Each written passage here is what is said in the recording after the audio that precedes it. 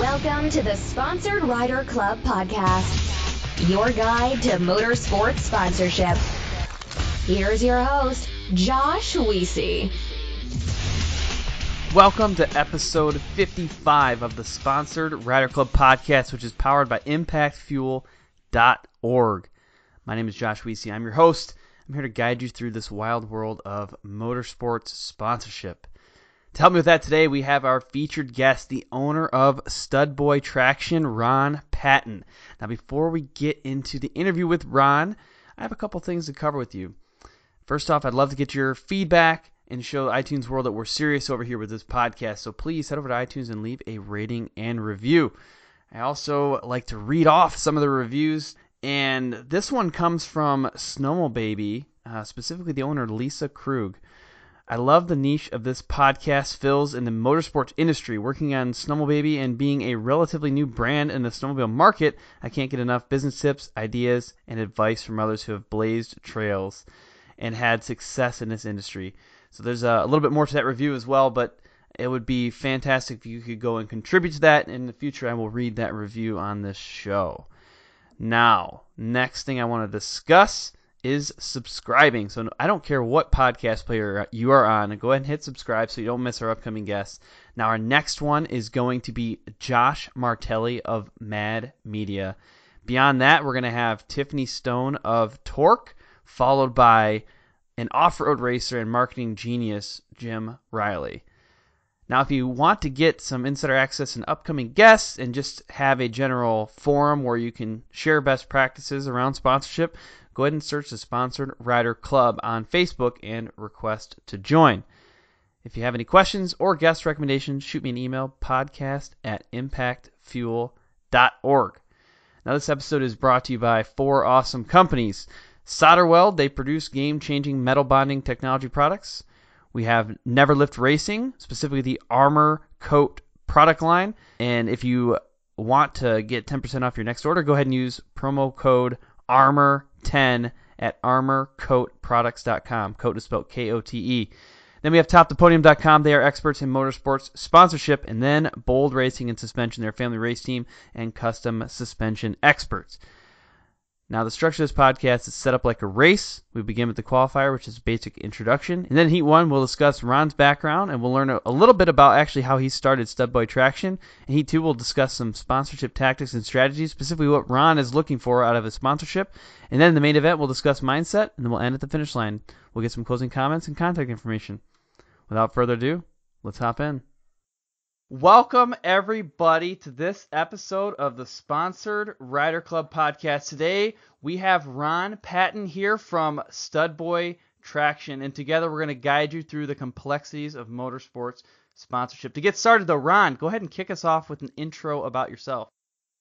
Again, my name is Ron Patton. I'm with Stud Boy Traction Products. We've been doing this for quite some time, and We're pretty active in the industry, both from a manufacturing standpoint and racing as well.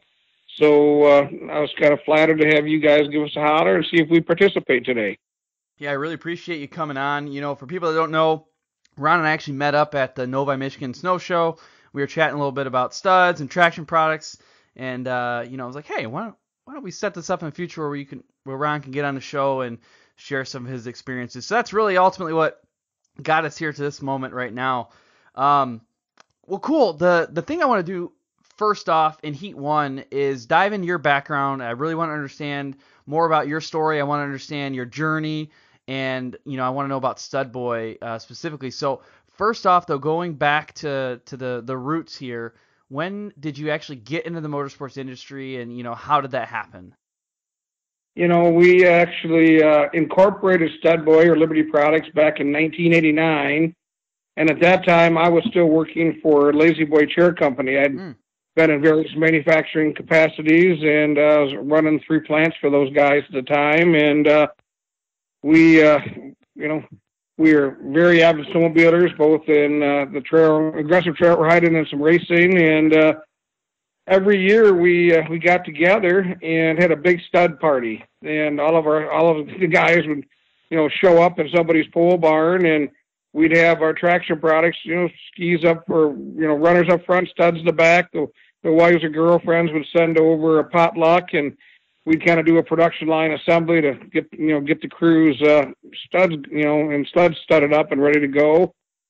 And as we continued to do that, we all kind of had some manufacturing and engineering backgrounds. We said, we can make some product like this. And there was some room for improvement in certain areas. And there was years that it was very difficult to find a product. And if we weren't Johnny on the spot to get it early, people ran out. So we decided that we thought we want to do this. And we made our first couple trial batches. And because there were some shortages in the industry, a couple of local dealers snapped, the first 50,000 pieces we made up in a heartbeat, and it kind of helped us develop the product and get our foot wet into the industry here. Oh, that's pretty cool. Especially for me to listen to that story. For people that don't know, and my day job is a manufacturing engineering manager, so I know a little bit about some of the things that the manufacturing engineers think about and how their brain works. So that's really cool that you were able to take a problem in the industry and use your past experience and leverage that to come up with a long-standing business now. I mean, that's almost 30 years now. So yeah, we kind of started in '89 there, and really I hung up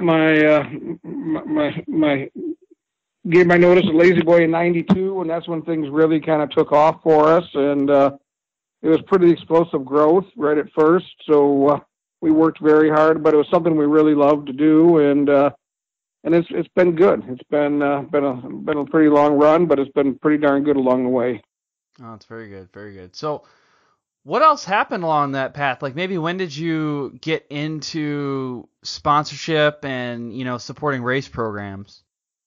It was kind of an interesting story there. We wanted to start local, so we contacted some of the more prevalent,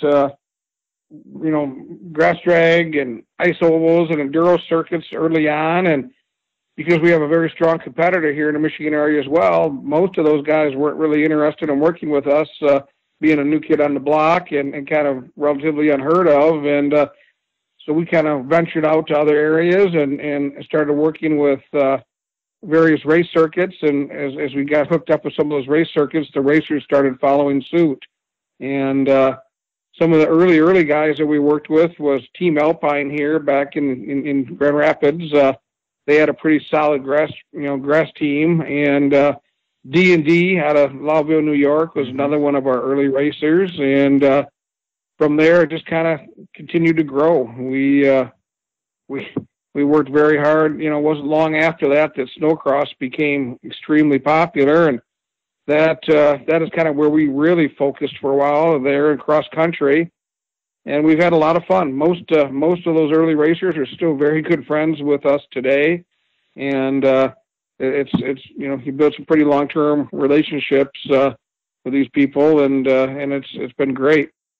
That's cool. And D&D Racing, they're still kicking it right now. I mean, I follow them on social media too, and message them back and forth from time to time. And they make some really good products. My last sled was kind of decked out in D&D performance products, and I had Stud Boy studs and wear bars and things like that. And together D&D and Stud Boy, that they do a pretty good job of making sleds rocket. We've had fun with those guys. We still work with them on a regular basis, and they use our products and we use theirs. And it's been since I think '93 since we started working with Dan and Dale out there, and they were extremely competitive in grass and kind of interesting. But Dale's son Dylan now, besides being a pretty heavy hitter in the grass drag series, he's doing snowcross as well now. And so it's been kind of a fun journey with those guys for sure. Yeah, definitely.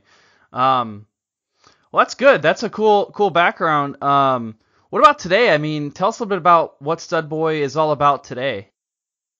We've tried very hard to be a vertically integrated manufacturer. We take shipping, very seriously there. We want to ship on time and complete, keep our customers, filled with our product as they desire. And we've worked, our method of sales has typically been three-tier distribution where we sell to the larger wholesalers like the Parts Unlimited, Western Power Sports, Kimpexes, Gammas, those type of people who pass it on to the dealers and ultimately at the consumer.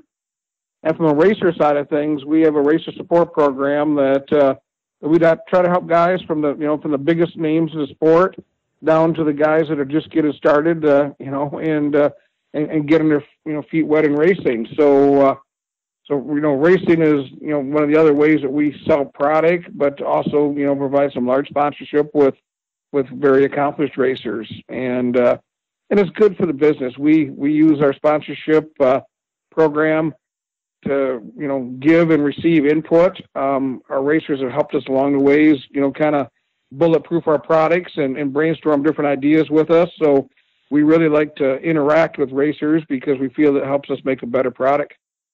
Oh, that's good. We've talked about this topic a little bit. I know we hit on it in episode 26 of the show with Jared Heshka of MBRP, where he was saying that was actually one of the main reasons why they sponsored a certain snowcross program was purely from the R&D perspective, so that they could take a trail can or a race can, get it out there, let them race with it, and come back and give feedback, tweak this, change that. And I think that's interesting. Honestly, before I started this whole podcast thing, I never really thought about that aspect of what a sponsorship program can bring, from an R&D standpoint. Well, it's pretty important. When we're racing, especially the top level of the sport, everybody's always looking for that next little edge because it's extremely competitive. And to have, a bunch of minds working on a product that we're using certainly helps. We don't always take all the input, but there's times that, it makes a ton of sense. And it's all about product development and giving the products to the guys that are pushing it harder than anybody else to help them win. Yeah, definitely. Well, that's awesome. I plan on digging a lot more into the sponsorship program here in a minute, but I just want to take a second to thank the sponsors for this podcast. Sounds good. I want you to think long and hard about this next question. Where do you think you should be spending your time at? Should it be on developing a sponsorship program, or should it be on cleaning the mud and dirt and filth and grime off your machine? I'm hoping that the answer you're thinking in your head is that you'd like to spend it on your sponsorship program. That's why you're listening to this podcast, and that's where you should be focusing your off-the-track time. But sometimes that mud and grime and whatever, it's there, and you got to get it off your machine, right? And that's actually why I want to talk to you next about Armor Coat, brought to you by Never Lift Racing Company. So Armor Coat products help prevent mud, clay, ice, all that other garbage stuff from sticking to your machine, and ultimately it ends up cutting your cleanup time in half. And your machine looks great. It leaves essentially a water-resistant shine, helps fight corrosion, and you can use it on multiple surfaces. So it's ultimately fantastic. And really the purpose of this product, like I said before, is to make the racer's life easier. Now, if this at all intrigues you, I want you to check out Armor Coat at armorcoatproducts.com. Coat is spelled with a K. And when you get there, use promo code ARMOR10 to get 10% off the products. I hear it constantly from racers that a good suspension setup is absolutely critical for performance, and that's why I'm going to talk to you next about Bold Racing and suspension. Now, it's really critical to understand your suspension, and there's so many intricacies with the valving and the shims and all this crazy equipment that you need to actually, rebuild and properly set up your suspension, that it's really important, if you're ready for that next level of performance, to partner with an awesome suspension company. Now, Bold Racing is that company. They're not only specialists with their suspension setups, but they also partner with companies that produce amazing custom components. And on top of that, they're a family race team. They actually race themselves, so they really understand the type of beating that your vehicle and your shocks can take. So what I want you to do is give them a call and just chat with them. Talk to them about suspension. Their number is 702-506-5354. If you're not ready for a phone call, go ahead and shoot them an email, bold.racing@yahoo.com. Have you ever been out on the trail or at the track or in the middle of the desert and something breaks? Well, of course you have. We've all been there. But a lot of people at that point, they reach into their trusty toolbox for the duct tape or the zip ties or wrenches to fix their machine. However, there's a feeling that you get when you realize you need more than just duct tape to fix that rock chip in your radiator. That's a horrible, horrible feeling to have. And that's why I'm going to tell you next about SolderWeld's metal bonding products, specifically alloy sol. So this product gives you a longer term fix than JB Weld, which is just going to get you back to the trailer or back to the pits. With basically the assistance of MAP gas or propane torch, you can quickly and easily repair an oil cooler, radiator, AC line, or any crack or hole in aluminum. And better yet, alloy sol flux is the only flux in industry that cleans and decontaminates the dirty and greasy surface for you. So you don't even have to worry about that part. The alloy sol rods are actually capable of a 30,000 PSI fix, and they're stronger than even the parent metal, and they're built to last the lifetime of the part. So don't let a simple radiator leak leave you out of the race or broken down in the trail. Bring along some alloy sol aluminum alloy repair rod and flux from SolderWeld. I am constantly asking the guests of this podcast how they attract and retain sponsors. And on almost every single occasion, somebody gives an example of a resume. A rider or a racer resume is extremely important to your overall sponsorship pitch and proposal. And it's tough to do. I mean, it's not really the easiest thing. Anybody can go through and put together a resume, so don't get me wrong there, but it's really difficult to get something that's like unique and different and stands out, and then also is something that can be put across multiple platforms. Well, that's one of the things that I want to talk to you about next is how topthepodium.com can actually help you build a race or rider resume that can be used on multiple platforms. I'm talking like website, PDF, something you can print off that's interactive, that looks fantastic. It looks absolutely professional. Well, that's because it's made by a professional. This is the type of thing that's going to set you apart from the crowd and that's going to position you for a strong sponsorship proposal. So what I want you to do next is go to topthepodium.com, and if you have a question, there's a little chat icon that pops up on the side of the screen when you go to topthepodium.com, and you can go ahead and type your question right there. Jeff Vanestal, he is the owner of Top the Podium. He's going to be able to respond to you directly. So check it out.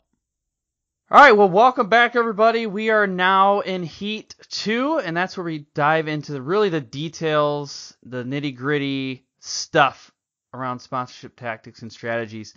So, Ron, I kind of want to talk first, though, before we really get into the sponsorship stuff. I want to take just a minute to discuss your specialty, some, snowmobile traction products. So what are some of the things that riders and racers, people listening right now, what should they consider when they're choosing studs or wear bars?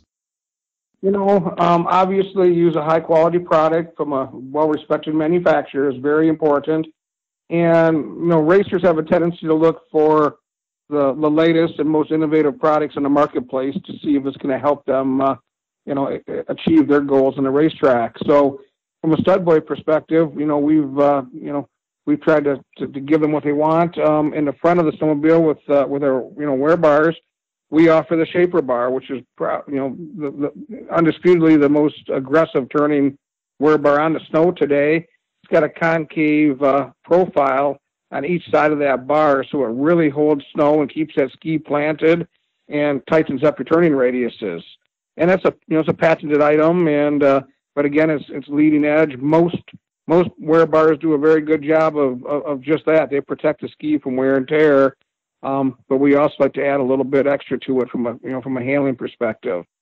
Mm-hmm. On the back side of the sled, another pretty innovative product that you find only at Stud Boy are our Pro Series backers. They are a one-piece polymer, molded product that integrates the support nuts, traction, rib or bar, lug, and a backer plate. And being one-piece construction is a very solid and rigid, mounted product for your stud, and it's very gentle and easy on your track as well, and offers, superior traction with very light weight. And so that's, definitely a racer's, best friend. Lightweight is always important, especially if it's durable enough to get the job done, which we aim for every time. I've never run the fancy backers in the past. I've always just had flat ones, and I think my next move is going to be going to the fancy backers. They make a lot of sense, and at the first time you use them, it's a new kind of a new experience for installation. But once you get the hang of it, most people would never want to go back to a multi-piece backer support nut combination, because the Pro Series are very easy to install. But they do a super job, and again, it's kind of the latest and greatest in traction products as far as backer plates are concerned. And they work very well. You show up at a ISOC National Snowcross race, 80% of the sleds are running them, and they get the job done there very well from both acceleration and braking. Mm-hmm, mm-hmm. What's the guidance on how many studs you put in to a track? I've heard like one stud per horsepower in the past, but I mean, is there any validity to that? Typically in snowcross type racing, there's a limit of 96 studs that are allowed. Okay. But in other disciplines, it's wide open. And from a trail racing perspective, or trail riding perspective, you're right. A minimum of one stud per horsepower is recommended if you're studying just the center portion of the track. Mm-hmm. If you decide to kind of go old school and still stud the outside for a little bit more aggressive handling, we like to recommend up to like 1.5 studs per horsepower, because the outside edge of the track is by far and away the most vulnerable from a damage standpoint. And so you add a few studs there. And some of the sprint guys and ice ovals, they're running well over 400 studs at times. Whoa. And so yeah, they get stuck pretty good to the ice that way. But so there's a big variance depending on how you're actually using the product and what discipline you're using it in. Geez, 400 studs? I can't even comprehend that. That's just, I don't even know where you put them all at. Yeah, and those are 30-degree tips, very aggressive, and very sharp steel studs, and they're almost like Velcro to the ice. But those guys still break them loose and slide through the turns at Eagle River when they're chasing that world championship every year. It's amazing to watch them pitch a sled in there with 400 and some razor sharp picks in the track. Right. Wow. That's amazing. That really is. Well, cool. Yeah, I always feel like it's a struggle to determine the exact right amount of studs you want. I mean, it sounds like for snowcross there's some regulation there, but I know for trail riding, that's something I've always gone back and forth on. It's like, well, I don't want to go too much, and then, risk putting things on the outside, like you're saying, and reduce some of or at least increase the opportunity for wear on the outside edges. But if I go too little, then I'm going to lose to my friends in a race, and I don't want to do that because that's unacceptable. And I always go back and forth on that for sure. Well, a lot of it's personal preference as far as how well you want that sled to be stuck to the trail, but durability comes into mind, obviously, as we talked about some minimum recommendations. But also it's important to balance the front end and the rear of the snowmobile. Mm-hmm. If a guy is not running studs or very minimal studs, he doesn't want to throw on a set of 9-inch shaper bars or competition-style bars up front. It would definitely be in an oversteer condition. So it is important to balance the front and rear of your snowmobile from a handling standpoint. And most of the real aggressive guys on the trails, they still kind of like to really stick that front end so that when they point it the way they want it to go, it does respond and go that way for them. But we've seen a trend over the last several years with the deeper lug tracks and whatnot that people are studying a little bit less as far as quantity goes.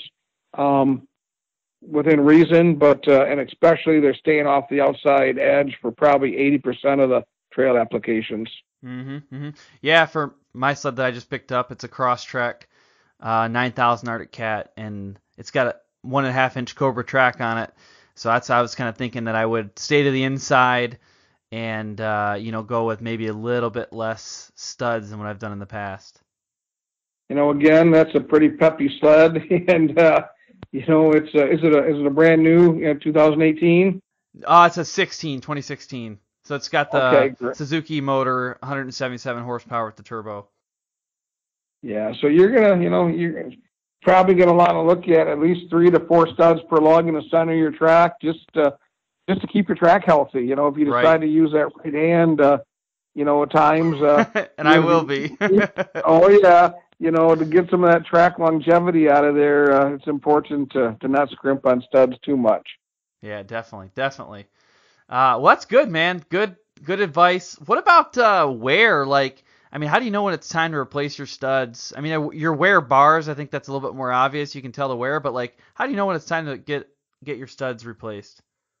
The carbide inserts in our studs are about 3/8 of an inch long, and studs typically wear by the steel that holds that carbide, pin in place. Mm-hmm. Typically, especially in poor conditions, wears around that carbide pin, and the carbide pin will eventually break off and kind of go down to a flush level or slightly recessed with that steel again. And obviously, the better conditions you ride in, the longer your traction products last. But if you start seeing, erosion in that stud, down 3/8 of an inch from the original height, more than likely it's going to be pretty close to the top of your track lug, because for most applications we do recommend 3/8 of an inch above the lug. So if you're getting close to the top of your lug in your track, or you're seeing lots of bending and whatnot, it's definitely time to replace them.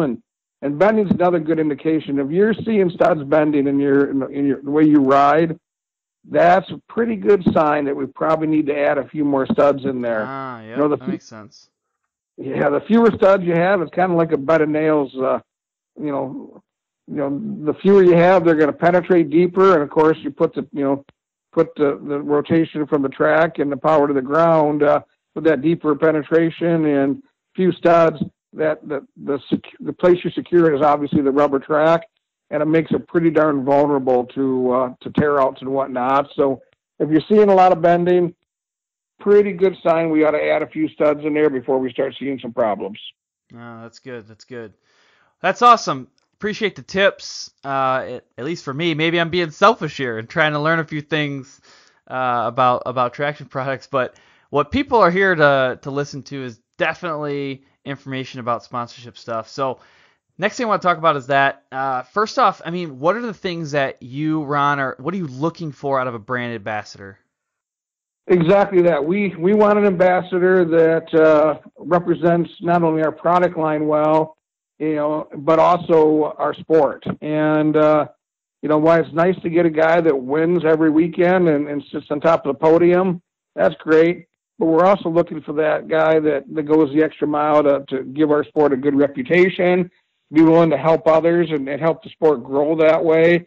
Winning is good, but being a really good all-around person and helping things out is really the most important thing we look for. Yeah, this is always an interesting topic because that's actually a pretty common response, right? There's obviously some benefits to someone getting on the podium. There's a lot of exposure when you're winning a lot. Your name becomes a lot more well-known, but especially with social media, there's a lot of opportunities now for you to become well-known without necessarily being on the podium all the time. So around someone being perceived as a generally good person, what are some of the things that you look for them to do? What do you see people do that you feel like makes them, classifies them as a potential for your program? As you mentioned, social media is great. Getting the name out there, that's what this is about. Is sponsorship is another form of advertising and obviously product development. So getting the word out in a positive manner is very important, whether it be with, updated emails, public appearances, social media, which is pretty much instant. But beyond all that, we'd like to see a guy that's approachable in a pits with his fan base or even his competitors. You know, if a guy needs to borrow a tool or some parts, you know, we don't want that guy that's very selfish and self-centered and only takes care of himself or his team. We only want to be enemies on the start line. The rest of the time, we want to be friends and good people, and that's what racing is all about. There's a lot of friendship there, and lots and lots of great relationships that we've had over the years in all types of racing, and that's what it's, being a good person. That's what it comes down to. Yeah, that's awesome. I have a example I want to pull out from an experience I had in earlier this year. This is 2017 for people listening, and I went to the Vegas to Reno off-road race, Best in the Desert race with Jimmy Moore of Bold Racing. He's one of the sponsors for this podcast. I went out there with him, and I got to see that firsthand in the pits. So the way that race works is, you'll begin at the start line, and then the racer will go to various pits. I think that in this case there was like 14, and you have a chase crew that follows behind them and tries to get everything set up where the car comes in. You do whatever maintenance you need to do, and they get right out. Well, sometimes things don't go as planned, and I was very impressed with seeing other racers and their pit crew helping teams out that needed it. If someone was struggling with a part or trying to fix something, you would see multiple people come over. I know Jimmy came into one of the stops, and he had an issue, so we were working on that issue, and another team came over. I wish I could remember which team it was, but another team came over, and they did all the random checks that we weren't doing at that time. So they came and basically you shake down all the parts and make sure that there's no issues. They came over and did that while we were fixing his other issue, which saved us, probably 5 minutes of overall pit time, which is phenomenal. And I saw people throughout the entire, I can't remember how, I think we raced like 17 hours or something. At every pit, I felt like we saw some example of that. So it's really cool, to hear that. And I'm glad that's something that you look for as well.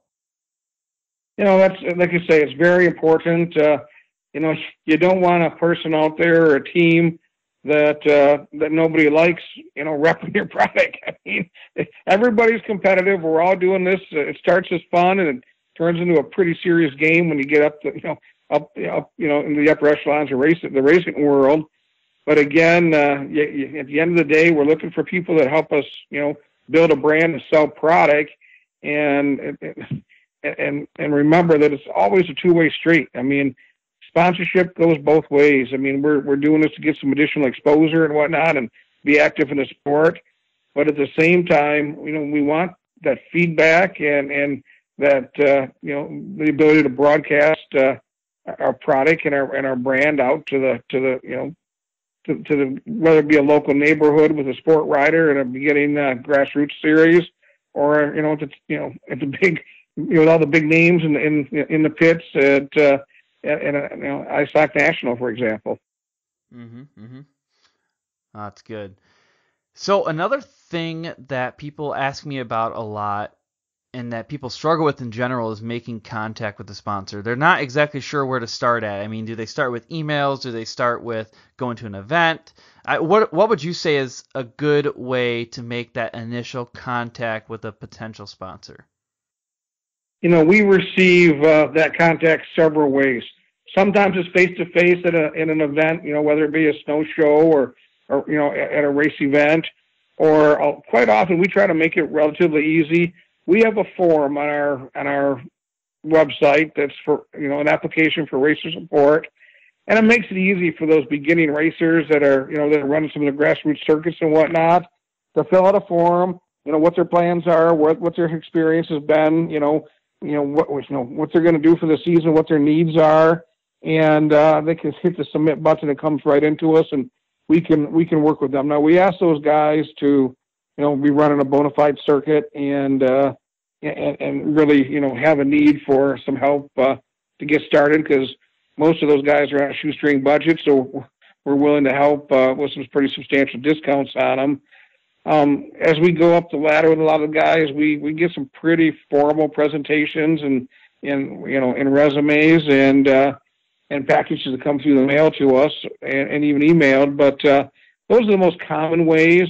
What we don't like, one of the things we talked about, the positives of social media, with getting the word out there and how we're doing on both racing and our brands. We don't really like the guy that, shows up on Facebook Messenger and says, "Hey, I need sponsorship. This is my number. Tell me what you're going to do for me." That just doesn't really fly very well in our world. And we see more of that than we'd like. Yeah, it's incredible sometimes. Even with me, I've got a small business called Impact Fuel, and it's in no way, shape, or form structured for sponsorship. It's not something I've sought out either. But people reach out, even honestly, even with this podcast, people reach out like, "What are you gonna do to sponsor me?" What? I don't even know if that's. Are you a real person talking to me right now? Like, what? It's so crazy. So I'm glad you brought that up. And I know people who are listening right now, there's got to be at least one person that's done that before. And what I'll say to you is that it's okay. Just change your ways. Approach the conversation a little bit differently. So with that said, though, Ron, like let's say, let's give two comparisons. What's one where someone contacted you and you said absolutely not? And then what's one where they contacted you and it was good? Like what's the difference between those two, whether it's an email or a direct message or whatever? Like you say, probably some of the worst ones we've had have been, a direct, mail or a message and something on Facebook Messenger without an introduction, without really a bunch of background. We don't really know the person, and they stick their hand out and want to know their deal instantly without putting any effort or professionalism into their approach. And that makes it pretty tough to take seriously. And we don't want to alienate anybody, but we'd like just a little bit of effort to, if we can't make an effort when we're trying to make the first approach, we're probably not going to get much of an effort from that person if we decide to help them as well. And so we kind of kick those guys to the curb a little bit. Some of the, more impressive resumes come in. We don't want them to be a book. We don't need 30 pages of resume. We all got business to run and manufacturing facilities to run, and we all wear a lot of hats and we're busy. So as much as we like to, see it, we'd like something that's, professional, short, concise, to the point, gets the job done, gives us some contact information on how to get with you, maybe some expectations of what that person is looking for and how we can help. Maybe know a little bit about our product before they ask. Know some of the performance benefits of our product and let us know why they want to use our product versus some of our competition. And people that do a little research up front and understand the business and maybe even what our capabilities are, it makes a bigger impact on us when we decide to help. Yeah, that's a good point that you brought up around knowing a little bit about the benefits of the product and why you'd actually want to have that product over something else. I'm thinking back to job interviewing, right? I mean, what I do in my day job is I'm a hiring manager, so I interview people. And if someone approaches me and doesn't know about my company or the benefits that my company brings, at like a job fair or something, that resume is most likely going into the discard pile. Like there needs to be some passion, some evident research, some, I don't know, understanding of what my company provides. So I think that I'm glad you said that here because it really makes sense from a business sponsorship standpoint that the rider or racer should have a good understanding of the product, and that's why they're contacting you, right? Not just for some discounted product, some free product. They should have some real reason behind it too. Well, I would hope so. I mean, if they we'd like to see that they put a little effort into their attempt for some sponsorship. That same effort probably is going to work into how they're going to promote our brand and the effort they're going to put on the racetrack as well. And if they don't want to take the time to understand why they want to use our products or a little bit about us, especially in today's world, information is very readily available. Just a little bit of work goes a long ways in trying to get some help back. Mm-hmm, mm-hmm. You had mentioned that on some of your better proposals that you receive some package or something in the mail. What do you mean by that? What kind of like materials do you receive in the mail from a good proposal? We get anywhere from DVDs, flash drives, printed, proposals. We've got hard copied, booklets that have been sent to us. There's been a lot of different things sent our way, but a nice short, 2 to 3 page resume is enough to break the ice. Throw some good photos on there, a nice face shot, a little bit about you, the team, where you're going to race, what accomplishments you've had, what your goals are. I mean, and again, while a nice booklet's pretty impressive and great, it's sometimes hard to sift through a lot of that stuff. So we'd like something that, kind of helps us get to the point rather, pretty quickly. And then we reach out back as well to find out more of what may be missing or what's perked our interest a little bit. That's a good point in how, you don't want to overload information. It's probably good for people to think about maybe a staged approach, meaning, stage 1 is the eye-catching, the interest-catching option, and then maybe you follow that up with some of your more detailed information and, or a phone call or a, face-to-face chat or whatever it may be. So, yeah, that's good, to bring that up because, yeah, you're trying to run a business and, some companies, they get hundreds and hundreds and hundreds of these proposals, and they're not going to have time to sift through the really big packets either. And, I've been guilty at times, to be honest with you. If I've got a nice presentation on a DVD that's sent to me and there's not much else with it besides a little note that says, hey, I'm so-and-so, take a look at my DVD. There's a lot of times I'm pretty darn busy. A little, a 3-piece or a 3-page, 4-page resume that I can flip through there works pretty easy. But, I've had some DVDs show up, 35, 40 minutes long. And it's hard for me to block out a part of my day to get that done. And with all the best intentions in the world, I set it aside to get back to it later. And a lot of times that just doesn't happen. And, so we, like you say, we got to get to the point pretty quick here. A little bit of, effort with a professional looking, application or resume. And, that gets us to stage 2 for sure. Good. I like that. So let's talk a little bit more about social media because it's still fairly new. I mean, social media has been around, but I think it's still fairly new. And I don't know if we've really mastered it yet. I mean, I think there's some people that are doing fantastic work on social media, and there's some people, even myself, I would consider myself as someone who just hasn't quite fully grasped all of the capabilities of social media. But ultimately, what I want to understand from you is what role does that really play in sponsorship? And we talked about it earlier some, but from your business perspective, what role does it play? It's important. Everybody's carrying around a cell phone, smartphone today. And, the current trend is people want instant information. Nobody wants to wait for anything.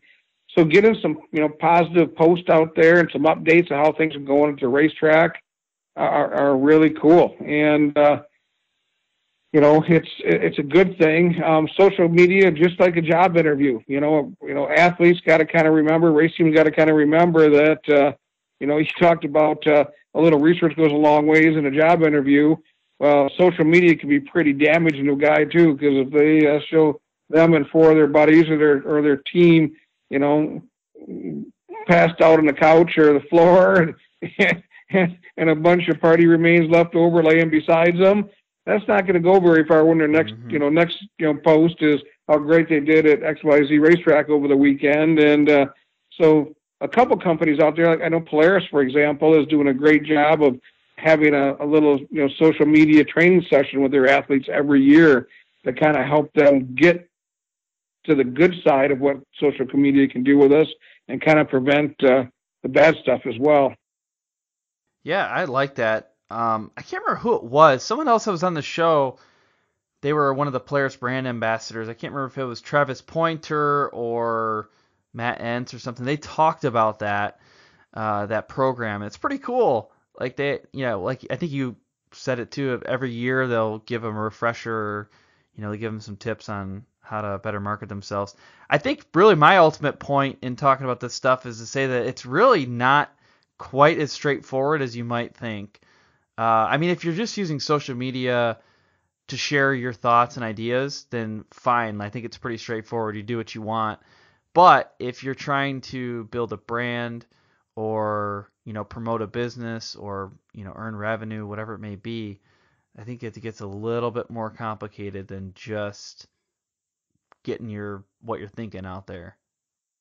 Exactly. And, like anything else, sometimes our fingers move faster than what they probably should. And it's pretty hard to retract stuff later once it gets out there. So Yeah. being, taking a few minutes to think about what you want to say and how people want to perceive you, and what your accomplishments are, and the message you're trying to send is pretty darn important in today's world.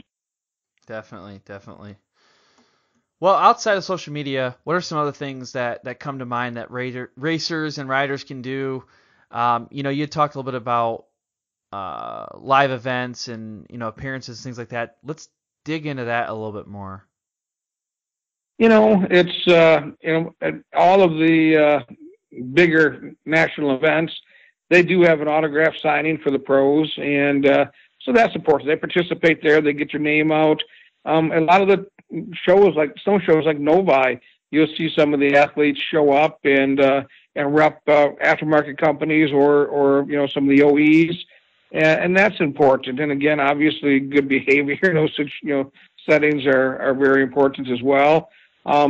We've had some dealer open houses that race teams show up at and help promote the brand at a dealer that's asked them to stop by and interact with their customers as well. And those are all important things. I mean, it's again, it's about sponsorship is about promoting a brand that you're going to use their products. You're going to promote those products in a positive manner. You're going to give that feedback back any way you can, and you're going to try to help spread the word with the existing customers and potentially new customers is what it's all about. Definitely. One thing actually that I experienced at the Novi Snow Show that I think it's pretty important for people to be able to do is I had my MBRP shirt on, and I think I had my MBRP hat on. And for people who don't know, MBRP is one of my sponsors, and I had one of their exhausts that I was carrying around and some hats, and so many people stopped me to ask me questions about MBRP just because I had that stuff with me, and I was giving away hats and trying to talk about their products a little bit more and pointing them like, hey, Jared Heshka, he's running the exhibit, he's just right over here, and that kind of stuff is pretty easy to do. I didn't have to do much work to wear the clothing, answer some questions, and direct people in the right spot. But I guarantee things like that it's going to lead to sales. I'm pretty sure I sold 2 exhausts that day, just based off of random interactions. And that extra effort is what we were talking about earlier. It didn't take you a lot of work to do that, and you're probably wearing some pretty cool looking swag at the same time, and pointing people to a booth that they can do something about.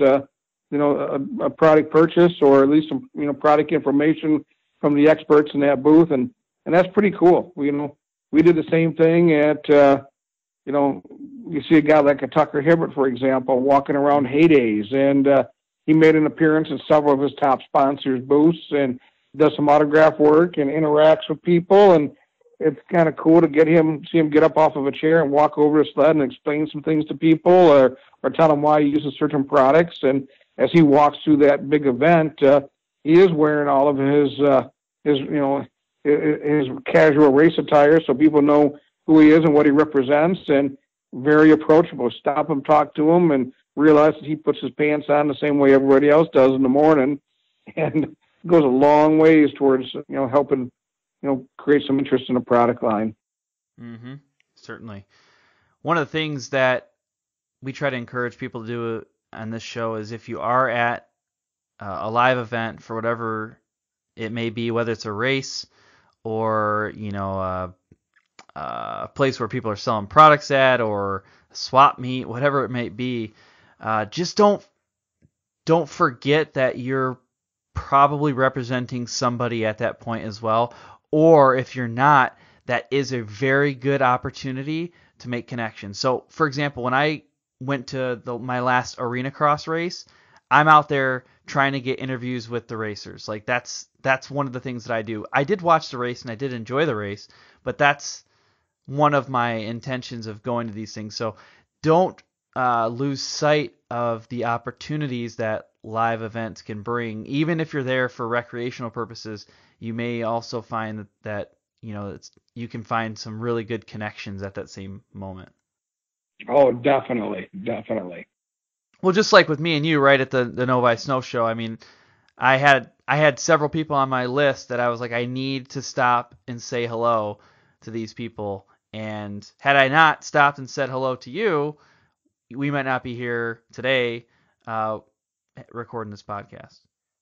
Exactly. And again, as we said earlier, it's one thing to contact each other via email or phone call, but it's nice to shake a guy's hand and look him in the face and remember that face when we're doing this conversation. It just makes things a lot better. Well, that's good. What are some other athletes that you're impressed with? Like, if a person's listening to this show and they are looking for an example, someone to model, someone to emulate, someone to study, who would you say are some of those athletes that are just doing really good at sponsorship?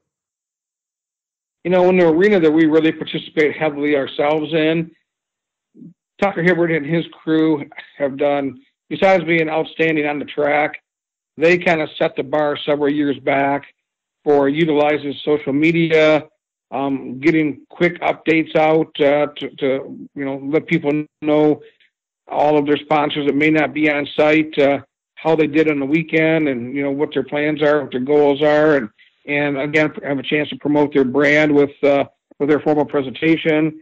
They were kind of some of the beginning guys that were promoting a video every week of the whole race team, kind of the whole lifestyle of what goes on in the trailer and prepping sleds, to the point of fuel for the body and walking the track and what happens with some race shots from the track. And, the rest of the racers have followed suit. And, another good guy that does a great job of that is Scott Judnick with, the Judnick Motorsports team. And those guys have kind of followed suit and really stepped it up. So it's really become, pretty big business. A lot of the sponsors out there make that a mandatory thing, that if you're going to rep their products, we'd like you to go the extra mile and help us out and do a good job for us. And show people what you're all about and why this product is important to use. So those are a couple examples in that arena that make things really happen. Yeah, definitely. Yeah, so if people are looking for some other examples, check out Tucker Hibbert and Scott Judnick.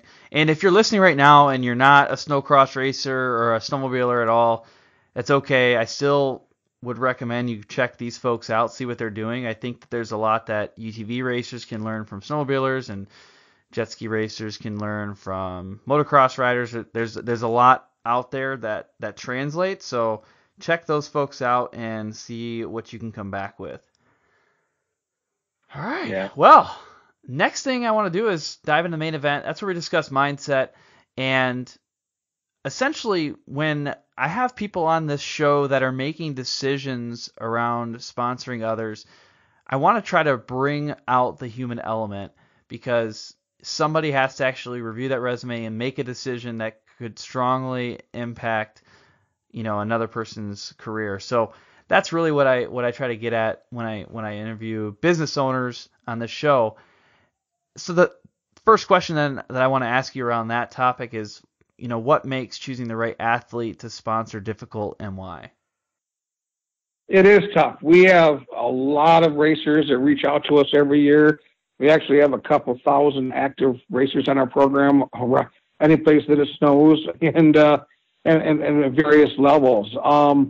One of the things that's most important is we have to set aside a budget every year for how much we can afford to help. It's in those years that Mother Nature helps us from a snow standpoint and our sales are higher, it's a little easier to dig a little deeper and make those decisions. But when you realize you have a limited amount of people that you can help, we look for people that, again, that we kind of started off earlier with is, can they do the job for us? Can they be good people? Will they promote the brand? Will they act professionally and ethically, while they're using our products? And where are they racing?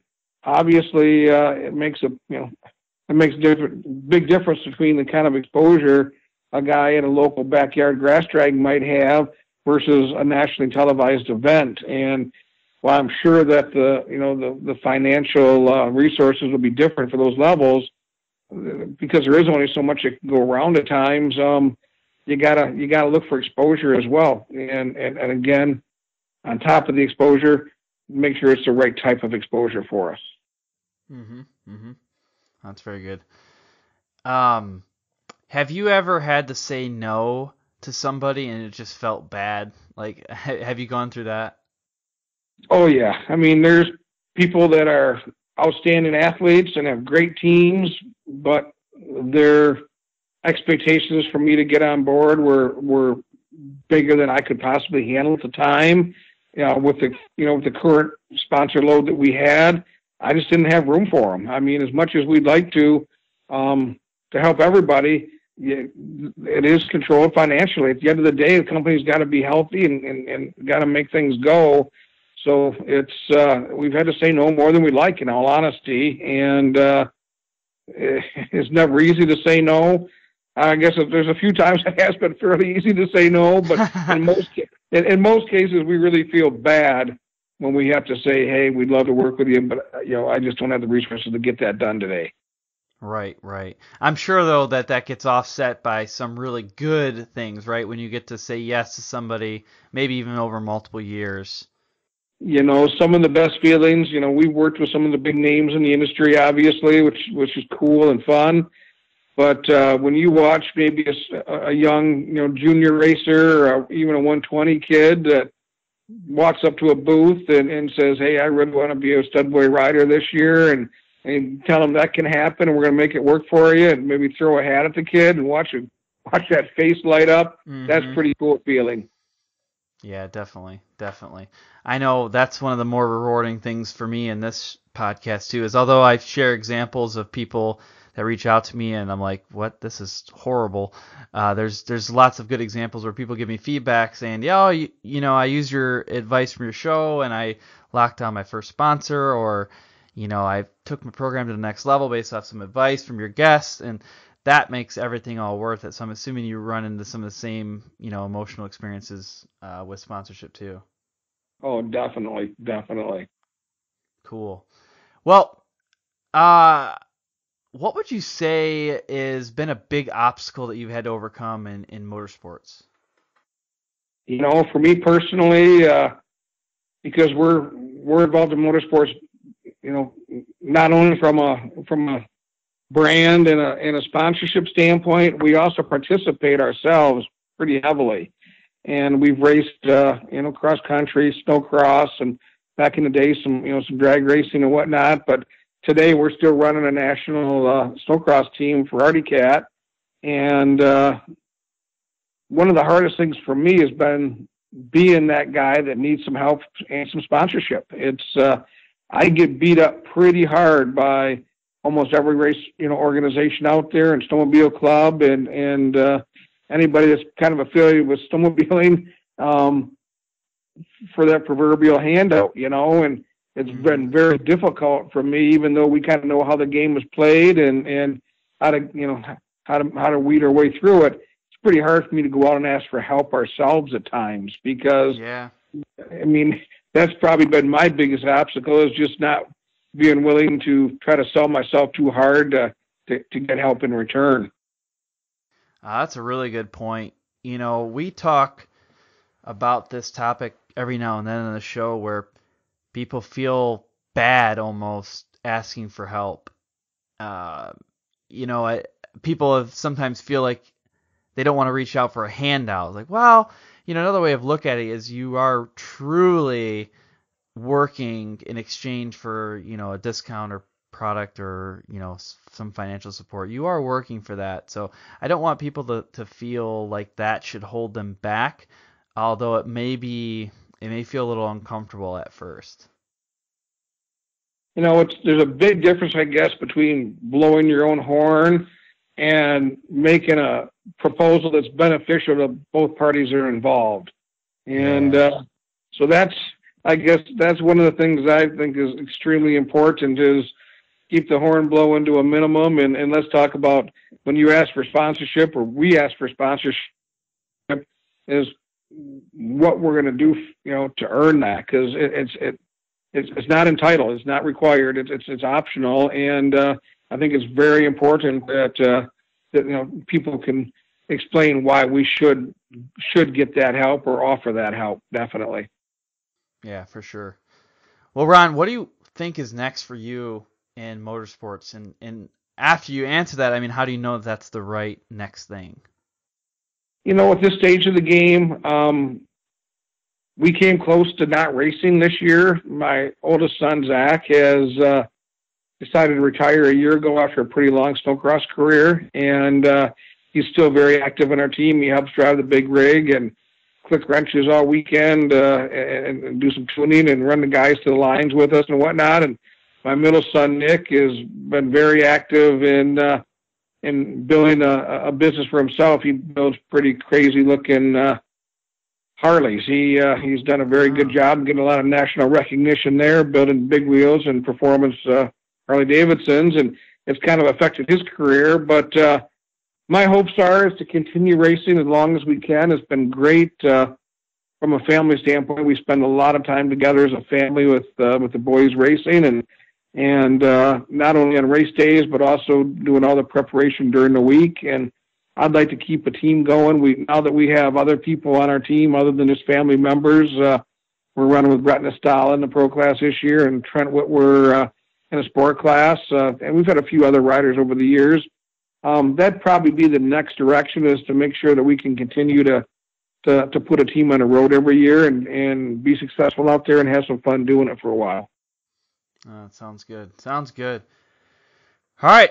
Next up is the finish line. That's where we kind of wrap up the show. And what I always ask people in closing is, what's one solid piece of takeaway advice that people, if they ignore everything else, what's one thing that they should take away from this show?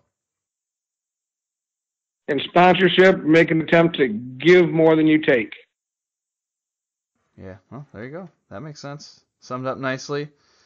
Most people, honestly, they say a lot of words for that one thing. So give more than you take. I'm writing it down. Cool. Awesome. Well, what's the best way, Ron, for people listening to connect with you?